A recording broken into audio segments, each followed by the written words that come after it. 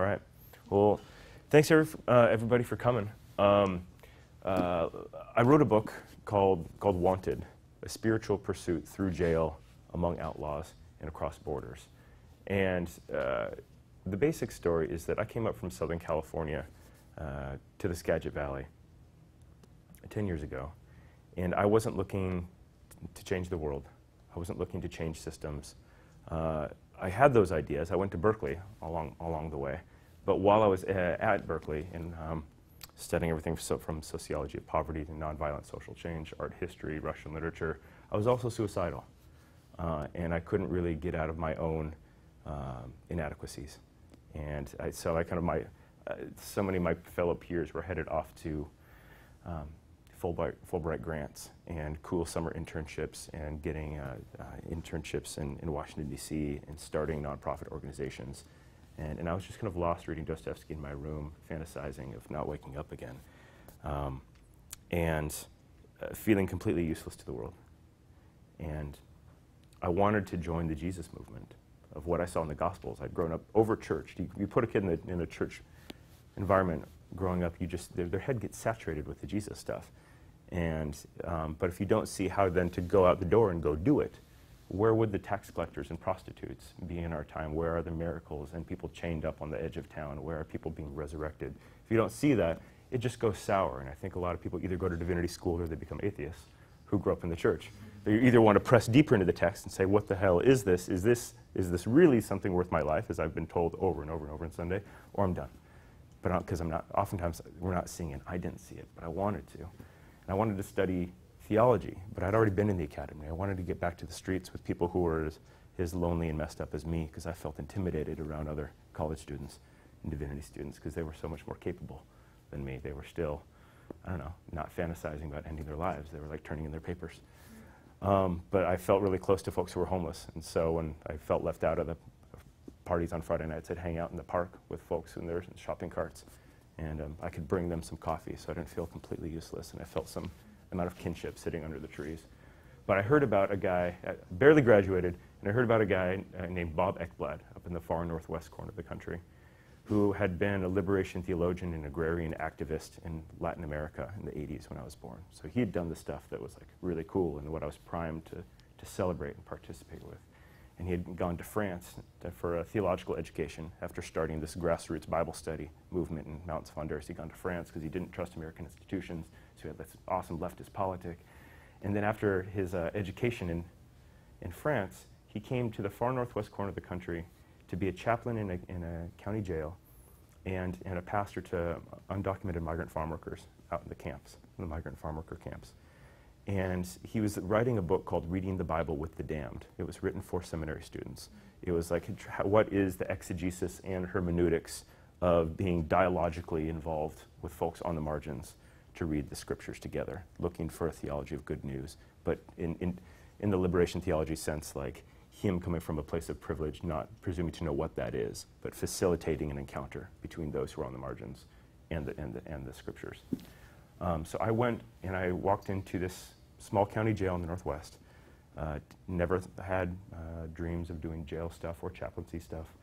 And sitting in this room in plastic chairs in a circle with all sorts of races, Mexican gang members, old gnarly biker types, migrant farm workers, folks from the reservations, some of the native peoples in the Northwest, reading the scriptures together kind of became my church, where I felt kind of free for the first time. And it was especially the young gang members that I really clicked with. These were young men who also resented the world and its systems, but felt powerless to change them, and were living out this kind of suicidal angst in ways a little bit differently than me. But they started inviting me to visit them one-on-one in the one-on-one visitation cells, and calling me their pastor after a while. And for me, that was still a bad word. And we'd grown up in all those evangelical churches growing up. I thought they were making fun of me. I thought they were like, hey, it's the dorky religious guy, everybody. And I'd say, oh, don't call me a pastor. I don't know what I wanted to be. I liked the idea maybe of grassroots, activist theologian. That would be my fantasy. But they're like, no, you're a pastor, dog. And we never had one. They said it like it was a good thing. And so for the next 10 years, I've been trying to figure out how to be a gang pastor.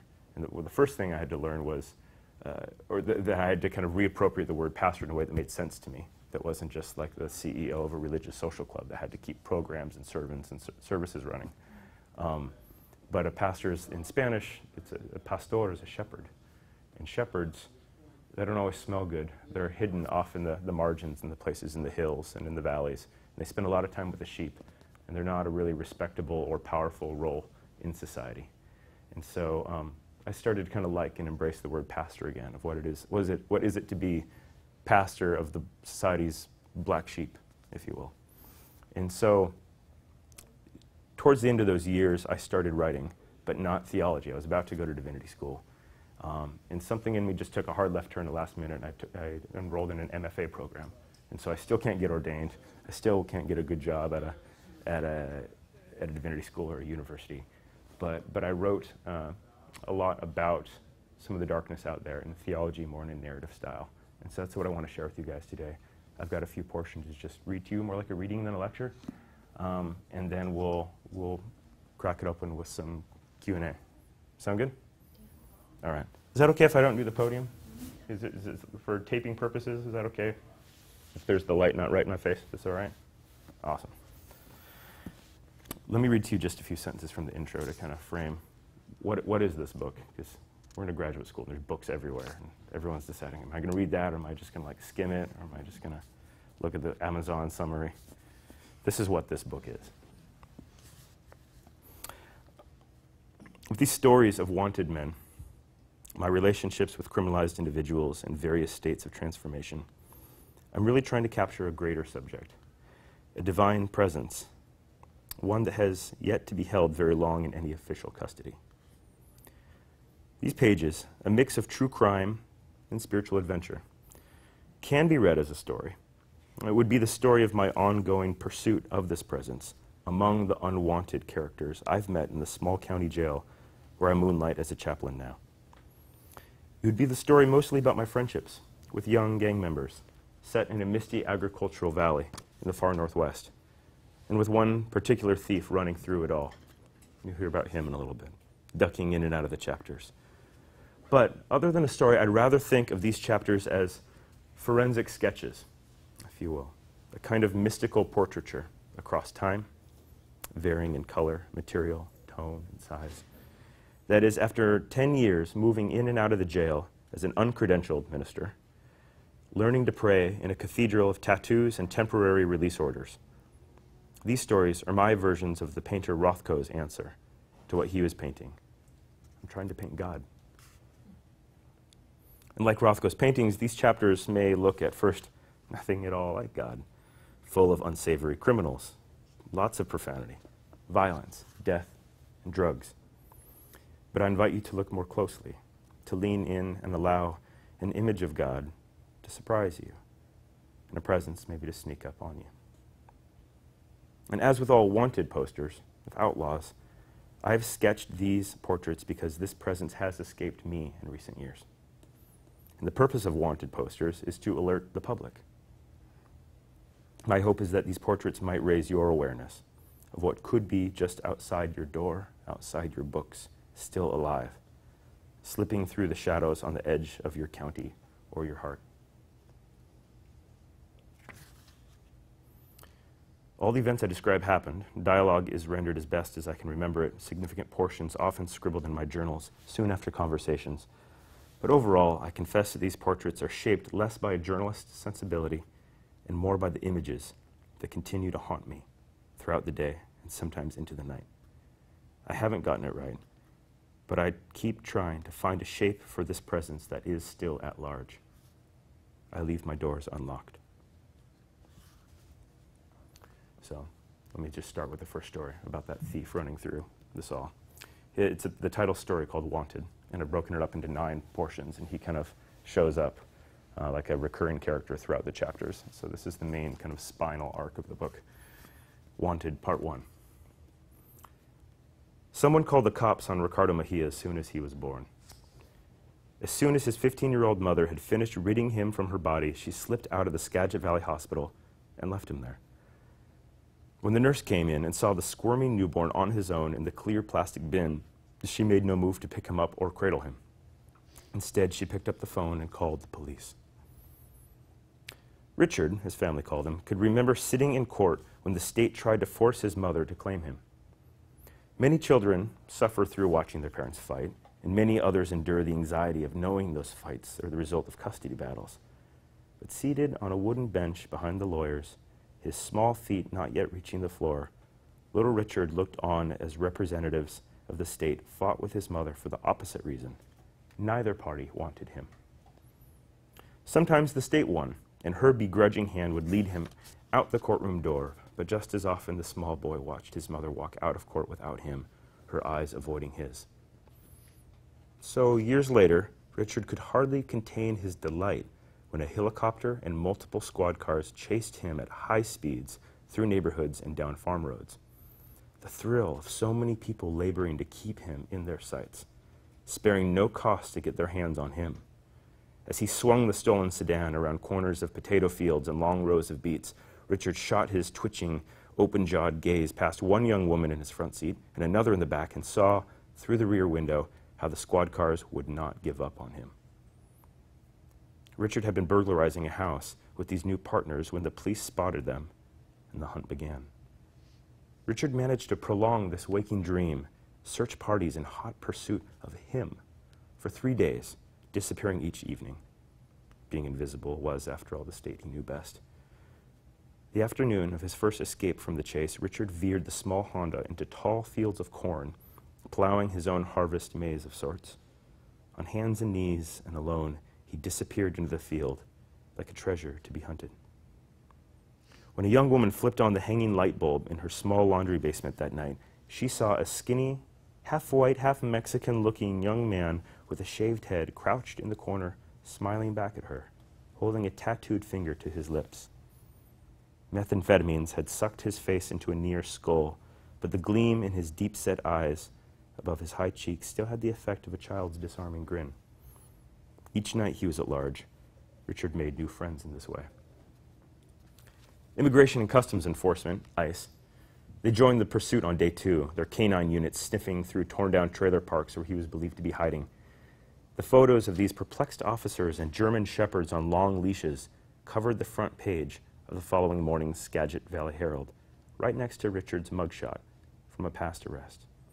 The article stated that Richard, at 23, had joined the official list of Washington State's most wanted. The officers found Richard hiding atop a storage container behind the Walmart in Mount Vernon, between the dumpsters. They did not immediately lay hands on him. Instead, they tasered him. 14 times, he remembered. Later, press accounts said only 6. Richard said that after cuffing him to a bedpost hours later, the exhausted lead investigator confessed to him, scraped and bruised, that he'd never had such difficulty tracking down a suspect on these streets before. Normally, the detective told him, he could get any drug addict to rat out another by offering a small fold of cash. The search would be over in hours. This time, he told Richard, he went to all the houses, offered hundreds of dollars, but no one would say a word. All denied knowing Richard. "I gotta hand it to you, Mr. Mejia," Richard remembered the man with a badge on his belt saying to him while wiping his forehead. "You got a lot of respect out there on the streets." This made Richard smile. It didn't surprise him. Because unlike most thieves and addicts, whenever Richard scored some drugs, he called everyone he knew to share the cash he'd found with them. Richard liked being surrounded. He often threw the only kind of feast he knew in order to gather a willing fellowship. Those who came, who accepted his invitation, were, of course, other, often unhealthy, drug-addicted souls in the criminal shadows. While the motives in these affairs are as mixed and deceptive as the baggies of various white powders they exchange, an addict goes with what's available. There is, in these desperate relationships, as with cut drugs, enough of the pure to get one through the night. Early in his thieving career, Richard gained the attention of local gangs.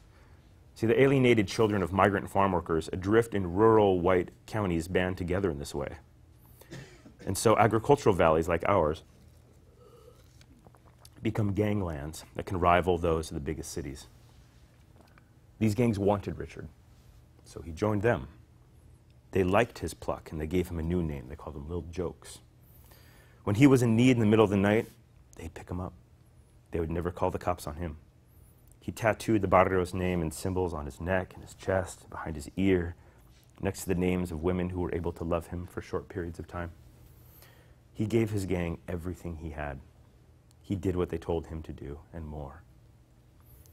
But what the detective confessed to Richard, who sat handcuffed to the bed, was evidence of something that transcended these normal street allegiances. It was proof that Richard was special. Whether or not those people standing behind cracked open front doors, lying to police officers, loved him in the truest sense or not, it was certain that they at least felt a tenderness, a protectiveness, something like respect for this wounded, flailing, and uniquely unguarded young man tearing through their blurred lives. The first night I met Richard in jail, I was losing the attention of men in the circle of chairs at Bible study. Hey guys, check this out. I was trying to pull us together. Guys, check this out. Richard, new to our group, he sat just to my left. He spun on me from his laughter with two other inmates, and he pointed his finger right at my face, his head cocked. "No, bro, how about you check this out?" What he then began to aggressively throw at me from his life, from his opinions, was so good, I started taking notes. He monologued about the streets, about being slave to a needle, about misery, betrayal, being hated, being tasered on the ground while multiple officers stood around him with dogs. It didn't feel like he was trying to show defiance or silence me for cheap attention. Instead, in that first jail meeting, he countered my flailing Bible study by filling the remaining time with a more generous and more robust offering from his own story. When he saw me taking notes, asking him to slow down, repeat a few phrases, Richard smiled. The multi-purpose room door clanged open, and a guard stepped in to announce, "It's time." All the inmates stood up to go back to their cells, but Richard leaned in close and looked me in the eye. "Hey, come visit me this week. I'm serious." When I visited Richard one-on-one a week later, in a cramped cinder block cell, sitting on a hard chair facing him across a bare table, he said he wanted to offer me something. "If you're going to know me," he began, "I don't want to hide shit." Richard told me about a home video he'd taken of himself. This was his most treasured possession, he said, and he wanted me to have it. I was confused as to why I deserved such a gift so suddenly. "See, I was high out of my mind a few weeks ago when I made it," he said. "I'm not going to lie. But one night I almost cried over how fucked up my life is. And I decided, I'm going to videotape this, a day in my fucked up life." It turned into 3 days, dog. It's full of shit I don't want just anyone seeing, you know. But I want you to go to my mom's house and tell her I sent you, okay? She knows where I hid the camera and tape. Her name's April. She's not my real mom, you know, but she's the only mom I ever had. To me, she's my mom. But watch that video, I'm telling you, Chris. I never saw the raw footage of those days in Richard's uncensored life. When I called the number, he wrote down in large cartoonish numbers in my journal. I learned that whatever passed for the record of his existence had already been thrown away, burned and buried in the backyard. Too much evidence against him, April told me. So I tried to imagine Richard carrying around his stolen camcorder, pointing it at himself, the blinking red dot, proof of its steady gaze, the undivided attention it paid to him. It would follow him. It would listen. It would not interrupt, nor scold, nor judge. It would be there. It would remember him, everything he said. He would put on no performance, feign no smiling introduction before the lens. Richard didn't want that. He took the electronic witness along with him into his places of shame, his hours of boredom, his hibernating, then running routine of addiction and theft, the camera capturing all the unhappy people with unhappy words in unhappy homes where he crashed. I knew the portrait had been destroyed, but still, I wanted it. That's the end of the first part of Richard's story, and it continues throughout the book. Normally we save Q&A for the end, but we can make it more kind of chatty in between. I'm going to read one more longer selection. We can chat more, but any questions, comments before we continue? Welcome. We're all introducing ourselves. What's your name? Martha. Hi, Martha. What brings you here today? I'm a graduate twice of Vanderbilt. Got a BA in '74 and a PhD in 2002. Yeah? Glad you're here. Are you here for the whole conference? Yeah. Great. So it took me a while to find you, to found a place to park. Us too. We got here late. And then I didn't know, there wasn't an art room when I was here. This is the art room. Oh, yeah. Anyone else who came in a little bit late and missed introductions? Andrew. Andrew? What brings you here today, Andrew? You and the conference. Cool. We're staying at Andrew and Lindsay's place. And Andrew, you're presenting tomorrow in the conference as well, right? You want to make a plug for it? There's lots of good things to do. Oh. I don't want to claim it. Okay. Check out the schedule. Good stuff. Cool. Yeah. How old is Richard, as you're describing him here? At that point in the story, he's 23 years old when he was arrested on the run and was named one of Washington State's most wanted. Should we keep rolling? Yeah, go ahead. Yeah, I'm Brad, and I came here tonight too. So. Brad, glad you came. What, you're here for the conference? Okay, great. Well, welcome to the pre-party. Could you tell me, since I came in late, what you're reading from? I'm reading from a book called Wanted, A Spiritual Pursuit Through Jail Among Outlaws and Across Borders. And I'm a chaplain, unordained still, at a small county jail up there. And over the last 10 years, I've kind of become an informal pastor of largely gang members. And so this is, as I was describing in the introduction, is not so much a theological manifesto or like how to work with gang members, but trying to much more, I guess it's nice that we're in the art room in the Divinity School, is inspired by painters such as Rothko, trying to capture a very elusive presence of God that's hard to name and even to pin down with footnotes theologically, but one that I've sensed in pastoral movement on the fringes of society and in places I didn't suspect. So I'm trying to tell those stories. All right. Well, I'm going to read now a chapter called No Contact that began as a very... Does anyone read The Sun magazine? Oh, man, read The Sun magazine. It's one of the most beautiful literary magazines out there. They have a little section called The Reader's Right, where anyone can submit something to a prompt that's only like 100 to 300 words. So some of the best stories of people that don't write long essays. And I submitted one about a little portion of the story. And then it was really nice because the first time we did that, I got an email from someone at NPR's program Snap Judgment, and they wanted to turn it into a show. And then we did a second, a third, and a fourth. And then, so it was like on NPR, and then someone at 700 Club, opposite end of the kind of political spectrum, picked it up as well, and they wanted to do a story as well on this. And so after these stories were gone, I thought, I need to write this down.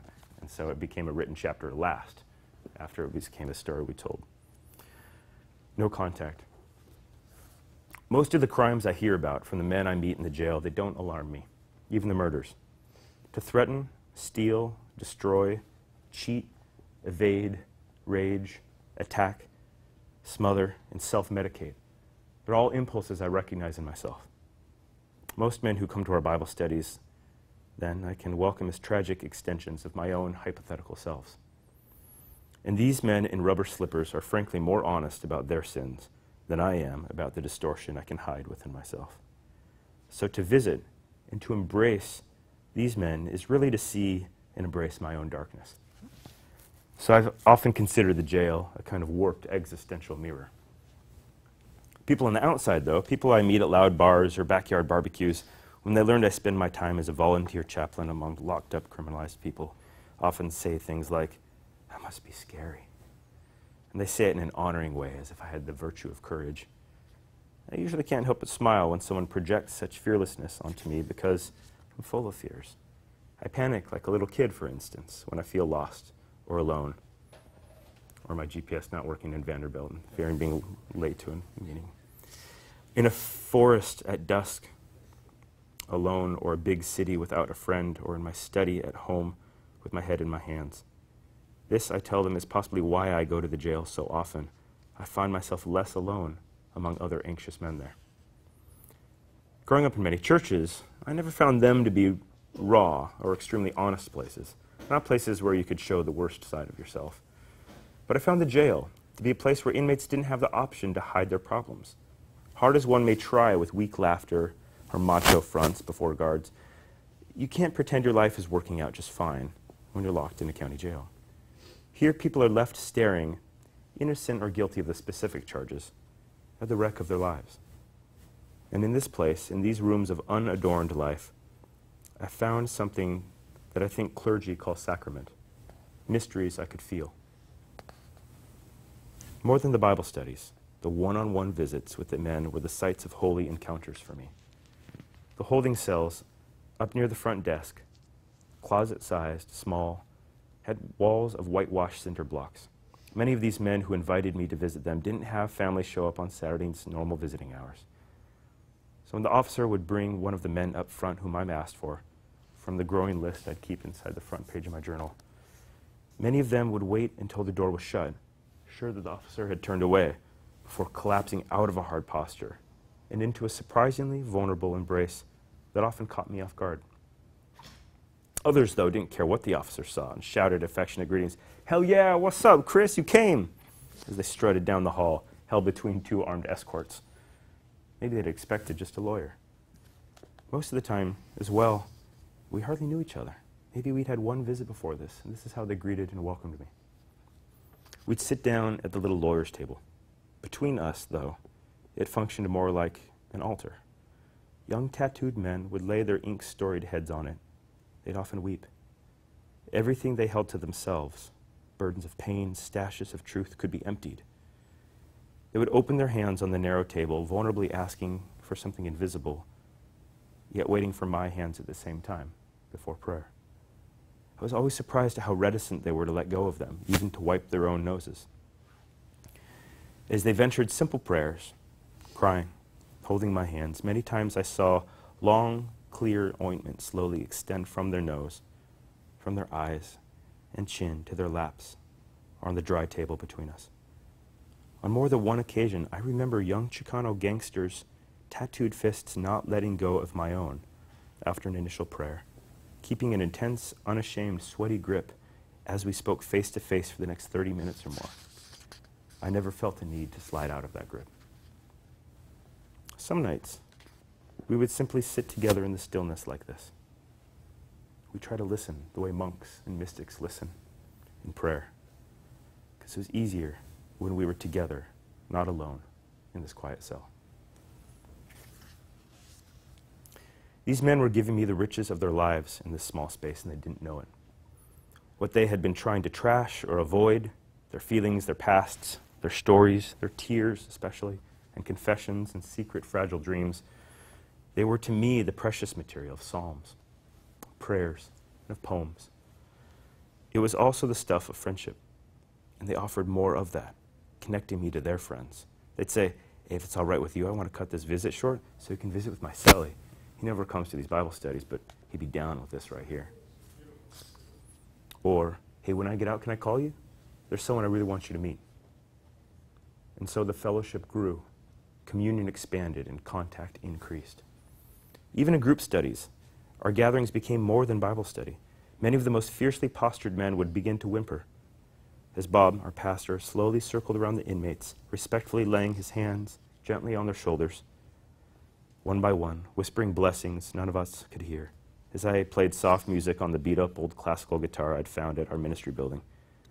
Sometimes they would weep uncontrollably, these men starved of kindness and care.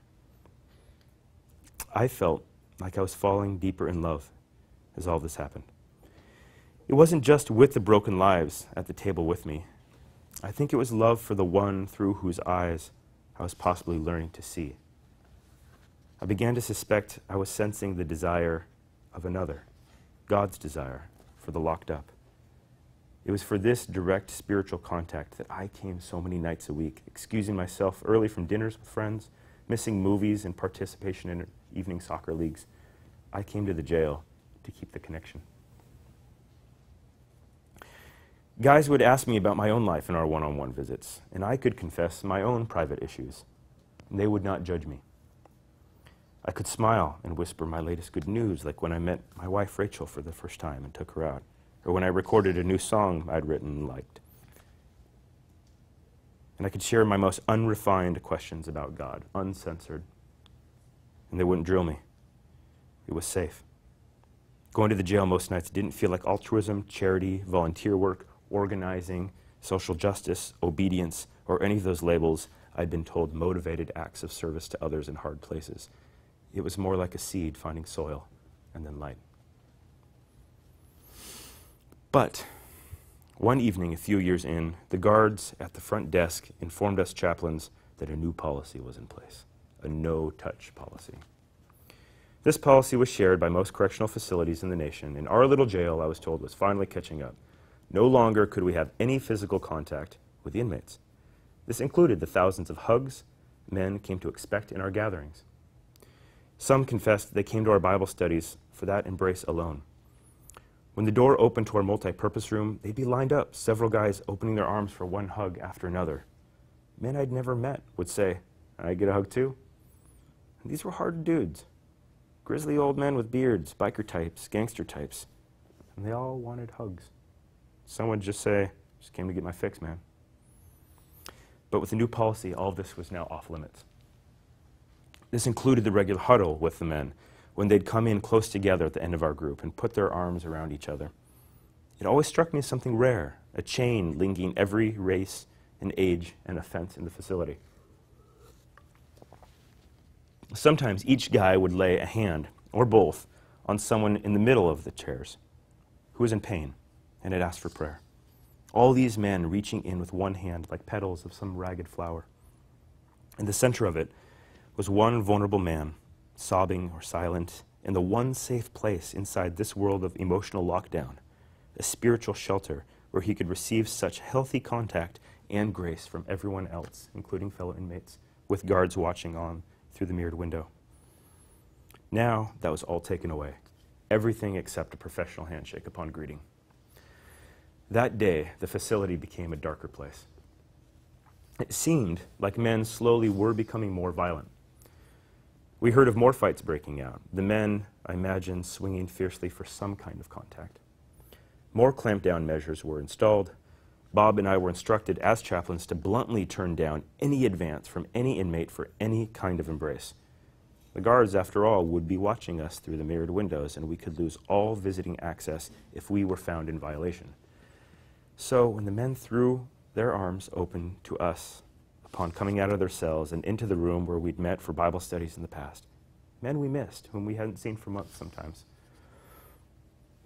we had to pinch off our theology and our affection, twisting our torsos away from these men. It was awkward, seizing back like that, our bodies communicating that they were untouchable before our words could clarify about this new policy. There was nothing I could say that could take this new, sad, confused look out of their eyes. The one-on-one visits were even worse. No longer could we meet in those private cells across the table. Security concerns, they told us. Too many things could be passed between the chaplain and the inmate. Contraband. Now we had to meet in the long row of public visiting stalls. We'd sit with the pane of thick glass between us. Instead of hugging, we'd wave, smile, nod, point, mouth exaggerated words. They'd pick up a phone, dial in their inmate identification code through the loud beeping tone. I'd pick up a phone on my side. Hey. Much of the time, we still couldn't hear each other. Phone's not working. We'd mime. But even when they did work, everything we said was now taped, digitally available to their prosecutors. Their crimes, their pasts, their emotions, even the tones of their voices, anything we wanted to talk about, it could be used against them. The confessional booth was tapped. There were no more tears in these visits. With the glass, all was sealed up. Now the men would always have to insist on their innocence even when looking me in the eye. When hearts don't have a place to break, they become harder. I watched them become harder. Goodbyes came sooner. The shorter visits no longer ended with laughter, no catharsis where something deep inside the men emerged and blossomed between us, no wiping their eyes on the sleeves of their red scrubs. These visits now ended with a limp, unfelt knuckle bump against the bulletproof glass. Later. Doors would open automatically, and they would go back to passing in and out of their confined spaces, passing each other on schedule, keeping their composure. The pane of glass was everywhere. That's the point, after all, the purpose of a no-contact order, formerly known as a court-enforced restraining order. That more walls of protection might extend throughout the community, invisible panes, protecting us from specific people. For better or for worse, these walls are multiplying in our communities. One of the guys, Nieners, kept in touch with me over the next few years. after he went to prison, after he was shipped off and ended up in solitary confinement. I drove long hours over the Cascade Mountains, across the high Washington desert plateau, and waited on my side of the glass while guards uncuffed him on the other side. I was worried because what he began to tell me in his letters confirmed what I'd been learning in those documentaries I'd been watching on solitary confinement. Guys lose their minds in here. He wrote, "There's truly no contact." It wasn't just prayer or hugs taken away as in the county jail. He was alone in a roughly 9-by-6 room, 23 hours a day. He'd have panic attacks and trouble breathing. Visits in solitary confinement happened in a small booth with extra thick plexiglass between us and a dated and crackling intercom system through which to speak. Years of lettering and designs had been scratched into the glass on both sides, adding a hazy film to the distance between us. One of the things he asked me in our letters was, "Hey bro, can you help me build a relationship with my daughters? They don't know me. One of them, she's just 5. Can you go build trust with her mom and bring our daughter to come visit me? She's never even seen me." So I did that. I found her, drafted, signed, and notarized paperwork between her mother and the prison system, giving me permission to carry Niner's daughter, Adelita, across this chasm between them. She and I got in the car, drove 6 hours across the state, and I thought, man, he's in for a treat to meet this amazing little girl, his daughter.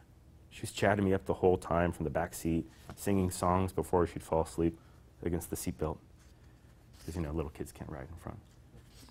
I would practice with her, slowly teaching songs she'd never heard, like "You Are My Sunshine." She loved this one, but she could never remember the words. So we sang it over and over through the rearview mirror. We pulled into the prison. I carried her through the metal detector. The next automatic door opened. This little girl in pigtails and red stockings and patent leather shoes was clipping along the tile floor with me, holding my hand deeper into the cold, solitary confinement wing of the prison. We opened the door to the visiting cell, and there on the other side of the glass, Adelita saw her dad for the first time. A paling man in a white jumpsuit, Velcro up the middle, tattoos of letters and numbers and tears down his cheeks, the name of his gang straight across his forehead. He opened his arms wide to her, smiling, but an embrace only in gesture. That's all he could offer on his side of the glass. But she just smiled back. She beamed at him, and I saw him beaming back at her. She was shy at first, but as our visit progressed, as Ninas and I talked on the phone, Adelita would crawl up onto the small counter and take the black phone from me. She'd say, "Daddy!" He'd say, "What's up, mamas?" She'd say, plainly, "I love you." She hadn't even met him before. She didn't judge him. Apparently she was not afraid of him. His nose started to turn red, his eyes glassy. I'd never seen this in a visit before with him. She was into Justin Bieber at the time, so she held the phone like a tiny pop star, not like this, but like this, and she sang to her dad, pretending to be Selena Gomez. Her voice echoed through the intercom, pouring into the tight space on his side of the glass, soaking him in his daughter's song. "Hey, what's that other song again?" She turned and whispered to me. She'd forgotten the words again. So I whispered the words in her ear, and she sang to him. "You are my sunshine, my only sunshine. You make me happy when skies are gray." I always forget this part, she whispered. "Oh yeah. You'll never know, dear, how much I love you." Niner's eyes were now wet, the tattoos blurred under his tears. The pane of glass is apparently gone. "Please don't take my sunshine away." That's it. Well, thank you. That's the end of the reading portion of the program. If you guys have some questions, the good news is that Niner's made it out of solitary confinement, and he is on a road trip now with us with the book tour, and here to learn from this conference as well. And it's my pleasure to introduce you guys to Niner's.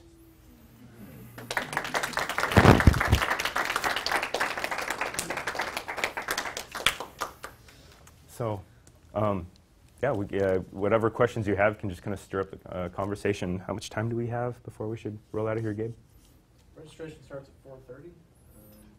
Okay, so it's like 8 to 4? Yeah. We're not in a rush. Who wants to get us started? Meaners, thank you for being here. What did you think of Chris when you first met him? Everybody always asks that. I still do to this day. I'm like, man, I tell all the homies, like, he's a dorky white dude. Don't judge him right away, man. He's a good dude, but he's dork. And they all just laugh. And then we just hang out. He's cool. Once in a while, I catch him slipping up. Things like a little goofiness. I agree with the homies. You didn't get a shot. Nah, but he's good. He's a good dude. I thought he was dorky at first, but came clean at the end, you know?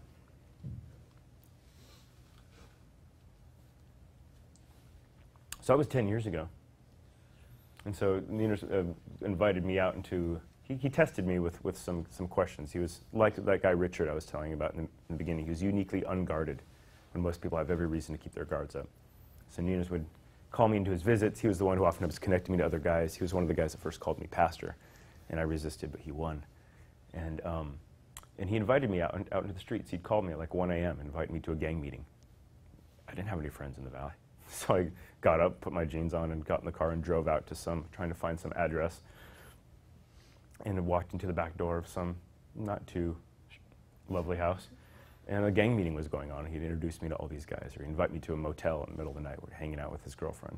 And it's like he was inviting me into his world as a friend. And it took me a while to name that. And so we became friends. And while I was becoming a pastor, and little did he know he'd want to be a pastor one day. He was really just making me his pilot program for what he would end up doing one day. So now Nieners is joining us on staff and is now growing a position as a gang chaplaincy outreach assistant. And he's reaching these guys way better than ever could. They all look up to him. Other questions? Yeah? I have a question. Tell us about your daughter and your relationship with her now. She's a teenager. No, she's 9. Oh, she's not. Oh, I thought it was 10 years ago. No, Oh. When we met. We met 10 years ago. I did 8 years in prison. I just got out July 20th. I'm still on parole right now. A year ago, like at this time a year ago, I was sitting in solitary confinement. I was in isolation. I got out from isolation. I was sitting in the hole. But she was actually with me the night before we left. She was still screening the shirts that we brought. She was helping me out. She's my sidekick, man. She's my shadow. She's with me on everything. When I go cruising, she knows how to throw her seat back to me. My baby, man. And, so I get her 1 week, and 1 week her mom gets her. You know, we give her the opportunity. Wherever she wants to go, she goes. And then I'm also single. I'm also raising I have a 13-year-old daughter that got dropped off on me 45 days after I got out of prison. So that kind of threw me a little. So I had to raise a 13-year-old daughter, tell Chris, like, yo, because I was living with Chris, my dude gave me all the stuff for my daughter. So we had to give up my room. I slept in the garage, put her in there, and learned how to work with the preteen who just hated me, didn't know me, flipped me off, did all kinds of crazy stuff, came from a reckless background. And it was just really hard. But we got through it. Now I live alone. I have my own place, doing really good, raising my daughters, working my relationships, have another kid on the way. You know, so in other words, you have a new purpose in life. Most definitely. I got a quick question. My frustrations with the Department of Corrections, I'll be the first one to admit. Do you feel that the Department of Corrections, not only here in Tennessee but all over, are focusing on rehabilitation or still on penance? It's crazy because when you get locked up in Washington State, you go to jail, then you go to receiving place. I don't know if they have that out here in Tennessee. It's called Shelton, and that's where they categorize you, where you go and what you're doing. So they give you a pamphlet. And it says on the front, we're here to help you rehabilitate so we can reintegrate you into society. Really? They have that in print still? Yeah. Well, I don't know if they still have it. I haven't been in the main line. I'm always in the hall, you know. I never hit these main lines because I'm just too violent for these. It's too high violent. So I would read this, and I was like, yeah, I'm going to go to Monroe. I'm going to chill. I'm going to be out 5.5 years. And he knows as well as how this works out. I ended up shooting from Monroe, and I ended up like 12 hours away from my town. They shot me way out in Peninsula, and kept me as far away from my family, my support, what I needed to get out. But through the blessing of God and my boy right here, he was constantly at those visits, constantly trying to keep that money orders coming, the a lot of deep stuff, which is really deep, and it's just, Tell me about your current parole officer. man, it's like, I got out of parole. I'm out on parole right now, and she was really mean to him. She didn't want him to at all. She didn't want to work with the support group that I was working with. She's like, nah, she was shooting him down and everything. Shooting him down on this trip, even before she even met me. When she met me, she was cool, man.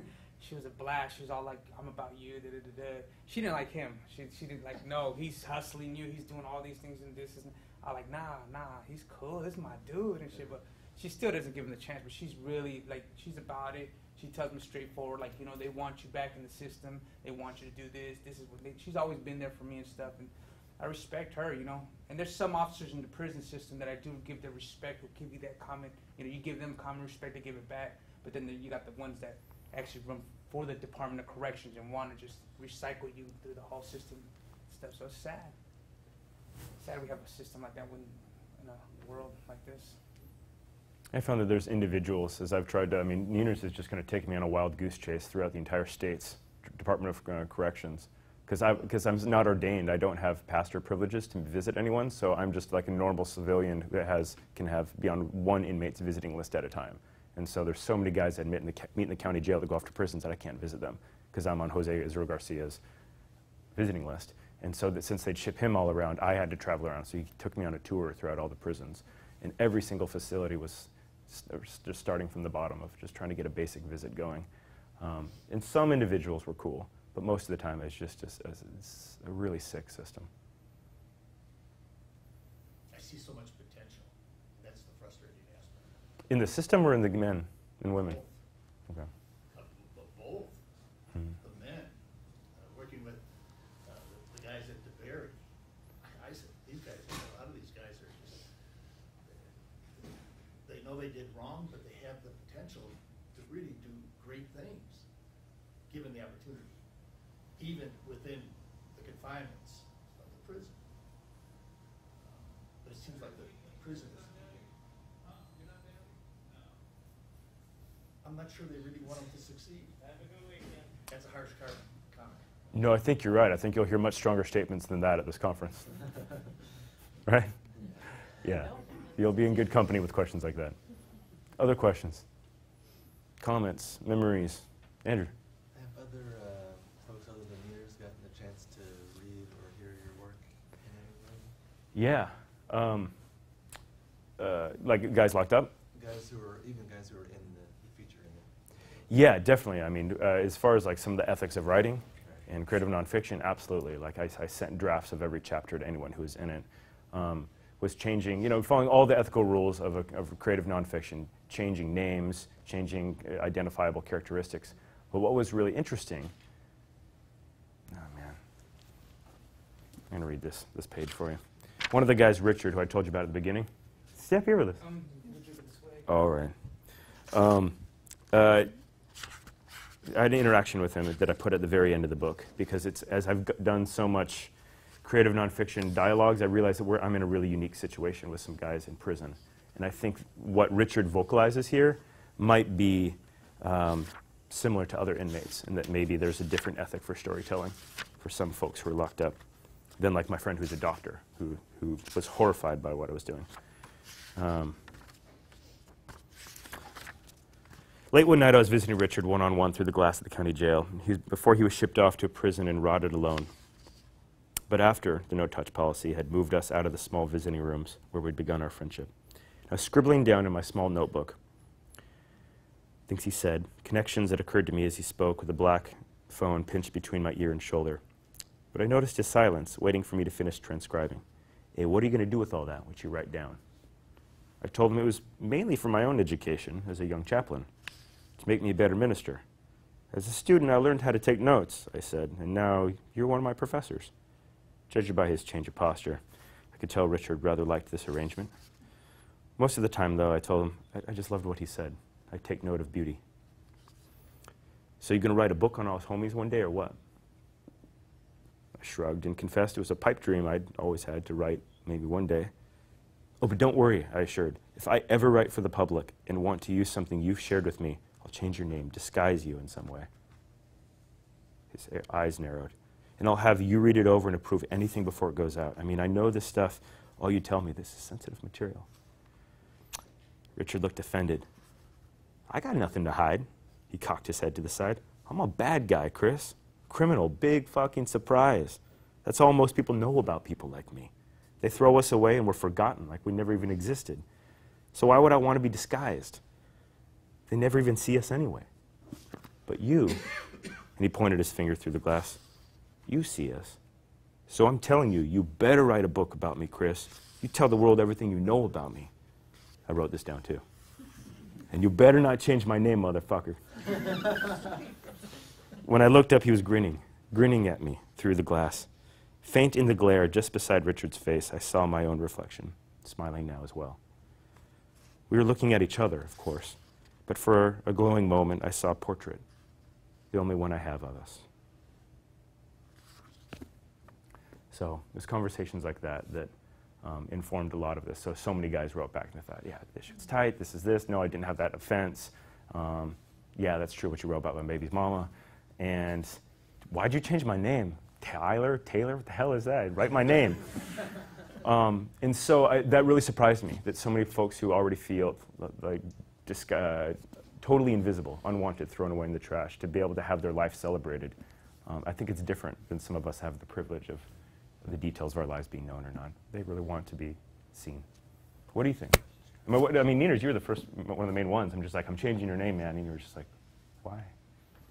You want to say more about that? You're having your story in here? Just, I, like the whole time growing up, I always wanted people to see what's the real, what really is out there. Not what you guys get fat. We didn't even have a plastic spoon, let alone a silver one, you know? So, like, I want you guys to see the realness, what's really in society, what's really messing up our people out here, whether you're white, black, Mexican, or whatever color, race you are, what's really messing us up. It's a system, but other stuff out here that kind of goes with it. So I told him, like, man, my dude, you got to put my name on this shit. Like, I want people to know the truth. I don't want people to be like, yo, who's this guy? I don't know what name he gave me, probably some funky one or something. But I was like, nah, man, this is me. So yeah, it was cool, man. It was really, I really respect that he did that for us and stuff. And my boy Jokes, rest in peace, man. That's my dude, man. It's sad what happened to him, but I know he would have been the same way right here, right now, when he's telling you guys the same thing. Like, yo, we want them to know about what's happening. Why we live in a 4-block radius. Why we can't leave this little area. Why we never get to be up here. And even if we do, we still can't live with these people. It sucks, you know. Yeah, and so I mean, it was tricky. There's a lot of people in the book. And I took a large part of the advance and broke it up and shared it with different people, or asked how to honor the memory of some of them who had died. But yeah, the only people that have been offended are people who aren't even in the book, and who I've been told are the ones who are getting up, like cousins of Richard in the beginning, who feel offended about the family, and who I've been told are really just, they want money as well in a lawsuit. And so, and then I felt really bad, like, oh no, I really did make a mistake. And so many of the other family members that come out and be like, no, the way you told it is totally right. They're just pissed off and they want money out of this. And so, yeah. Yeah, Kevin, so the ones that passed away, was that due to like the street life, or they just didn't make it, or you said some of the guys passed away that you're talking about? Yeah, I'd love it if you buy the book and you'll hear the whole stories. But one of them though, and the stories they're horrible. They're horror stories. That one of them, that guy Richard I was talking about at the beginning, I don't know if you missed that part. He rotted to death in prison. In a first world prison, he rotted to death at age 26, being in their care for less than a year, of a preventable flesh-eating disease. Another one was shot down in broad daylight by federal marshals while he rode away from them on a small bicycle. And so... they probably felt threatened. Yeah, well, the part of that chapter, it's called Fuck the World, actually. And the guy had that tattooed on his neck. And so it's just kind of like an extended meditation on his neck, and what that has to do with a lot of the New Testament letters that say something similar, that they don't use the F word. They do have a polemic against something they call the world. First of all, man, I love your shirt. I gotta give me one just like you. I love that thing. I'm just curious, what is your future looking like now? You're out of jail. What do you think your opportunities are? What are the choices that you feel as though, or changes that you need to make, that you're going to be allowed to make? How, you know, is this stuff going to be, because now that you're involved with this to some degree, I wonder if it's going to make your transition a little bit better or not, as far as, you know, getting a job and stuff like that. And I also want to know, do you ever speak to like schools or anything like that? You know, I'm a substitute teacher and I work with kids every day. And, you know, I was with some kids yesterday and trying to explain some, and I can see some of them headed toward that way, you know. And I feel myself very lucky because, you know, but they're great. I love working with kids. One of them, you know, I'm black and Mexican. So one of them said, well, Mr. Luan, you're a Blaxican. So now when they see me, they call me. But, you know, I like that because I think, you know, you're right about those kids in that life. A lot of those kids go home and go hungry.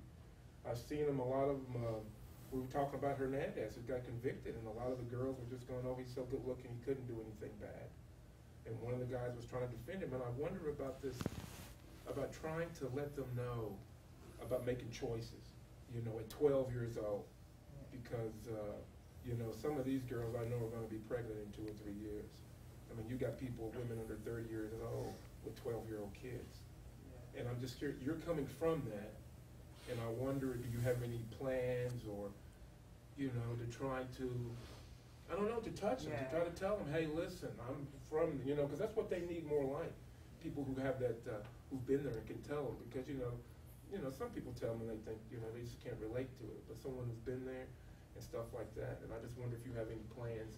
I know there's a lot of questions. Yeah, most definitely, dude. I grew up with the chances only favor a prepared mind, you know. So I always come prepared for something, you know. Whenever chance opportunity or any arises, I'm gonna hit it, but whatever, you know. And I've always, even when I was in the bed, I was always like that, you know. Coming from the streets, I had to grind to get up ahead. So now I'm actually talk about the schools in Manning Island. Yeah, I'm actually with the working with the gang ministry. I'm assisting to the gang chaplain to him and stuff, you know. And I'm trying to raise support for that. So I've been working with some little juveniles, 14 and 15-year-old. Kids were trouble, man. I met the kid I accidentally went to the wrong court, met the dude, boom, been speaking to him, been working with him. Boy hasn't been locked up. His brother hasn't been locked up. They're both about to get off probation. One of them gets off probation today as we speak. The other one got off a week ago. Been doing marvelous, both in school, getting more credits, getting more action, more classes, doing good. We also speak to other people, too, older folks and stuff. I speak to a lot of my homies from my hood, you know, that are still in the block, still gang banged out. I still speak to them and I tell them, yo, like, my dude, you guys know I'm doing good and stuff, and they respect it. Like, I've had some of them slip up, like carry pistols while they drive with me, which I don't know, but when I do, I'm like, yo, I can't have that. You know, I'm on my second strike. I got my little babies at home. I can't have this happen. So that's my biggest thing. Like right now, it's amazing you said that, because this morning me and my boy right here, we're talking about a schedule and stuff, and we're trying to plan it all out, because we have other people, like other juvenile halls where we want to hit, you know, and jails. My city, they still don't believe it, you know, just like anybody else. They don't believe the changes and stuff, you know. They still want to be like, nah, I'm cool. That fool ain't changing. He's just faking the funk, you know. So they won't let me in certain schools. Certain schools done trespass me. Certain places done cut me off. But there's teachers that have been like, yo, we want you here, and then have pushed forward on that. So I've been on it, you know. And I've been on the grind of trying to help all these homes. And that's my main, like, at the top of it, I'm not trying to be in no office, no job, no. I want to be on the streets, man, where it needs to be, you know, where the word needs to really be at. And that's one of the main things we're doing on this tour. It's awesome if folks want to buy books, where we'll be at the book signing table shortly after this. I think it's right upstairs with the other books. And we've got some T-shirts. Neener's had an idea while he was in the hole of a shirt called Hugs for Thugs. And so that's kind of one of our little fundraisers, like our Girl Scout cookies, to support what we do. But more directly, as we create a position for Neener's, who's had this not only a unique transformation in his story, but even more unique in my 10 years of this, that wants to join the mission and wants to come on staff with us at Tierra Nueva. And his first month or two out of prison, still barely getting on his feet, he made more positive contact with active gang members in our valley than I have as like a career chaplain than I'd have in maybe a year. And so I'm really trying to put all my energy into helping Neener's fundraise to create a position the way missionaries do, like speaking to families and individuals in homes who want to join a monthly support team. And I used to be ashamed of that. I thought, like, man, we got to get a big board and get some more grants, and I don't have to do this low-level, shameful fundraising. But I've come full circle, and I think it's awesome, as I see a lot of my friends like lose their positions that they're passionate about because a grant dries up.